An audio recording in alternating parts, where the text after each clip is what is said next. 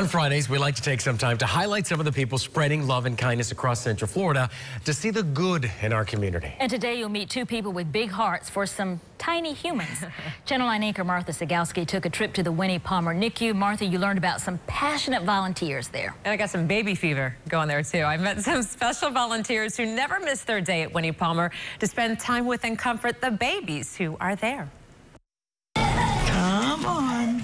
Don't you close those eyes. You've got to eat. A gentle touch, a soothing voice. Ah, there you go. Oh, now you're going to smile. Good job. Everybody has a passion, and babies are my passion. For several hours every week for many years now, Peg Henderson and Richard Rapson volunteer their precious time in the NICU at Winnie Palmer Hospital. You're going to wake up. Gotta wake up. You get to fill in for the parents when they aren't here. They can't be here all the time. We come, we feed them, we change them, we take their temperature, we hold them when they're cranky, we hold them when they're not cranky. And I love being with them. This is the people at church even know I say Monday is my favorite day of the week. Many of these babies are in the NICU for weeks, if not months at a time. These volunteers provide a little love and kindness, filling in when families can't be here for these tiny patients. It makes the baby more comfortable. It makes the baby sleep longer. It makes the baby sleep better. It makes the baby eat better and gain weight faster. I think volunteers complement the healing of the soul and the spirit of our babies. Giving of themselves. It's okay. And getting a lot in return. It's okay, pumpkin.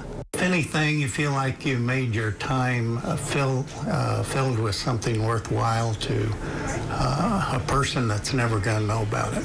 It's been the difference in my life. I mean, I absolutely love it. Sleep tight.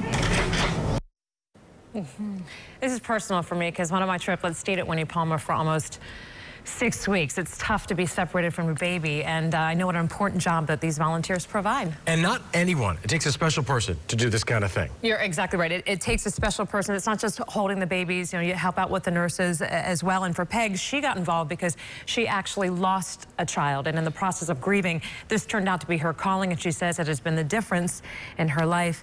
And a thank you to Dr. Gregor Alexander. He led the team that took care of my triplets when they arrived. And I truly believe they thrived under their care.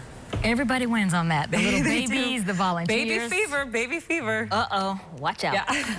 And remember, if you've got a great story and if you want to recognize someone for their kindness that they are spreading in the community, I want to hear from you. Send me an email to martha.sagowski@wftv.com, and we want to get these good stories on Channel 9.